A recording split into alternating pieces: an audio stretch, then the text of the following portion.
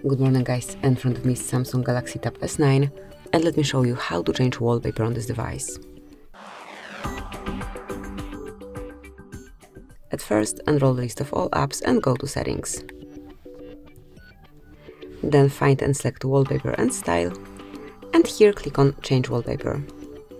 Now you can pick either some picture from your own gallery, one from graphical wallpaper, color wallpaper, some picture from wallpaper services, and I would like to pick one from graphical wallpapers. Let me enroll all of them. Maybe this one.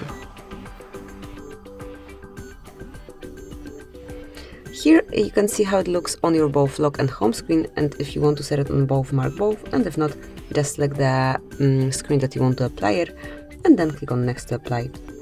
Click on Done. And that's it. As you can see, from now on, this brand new wallpaper is covering both your home and lock screens. Thank you for watching.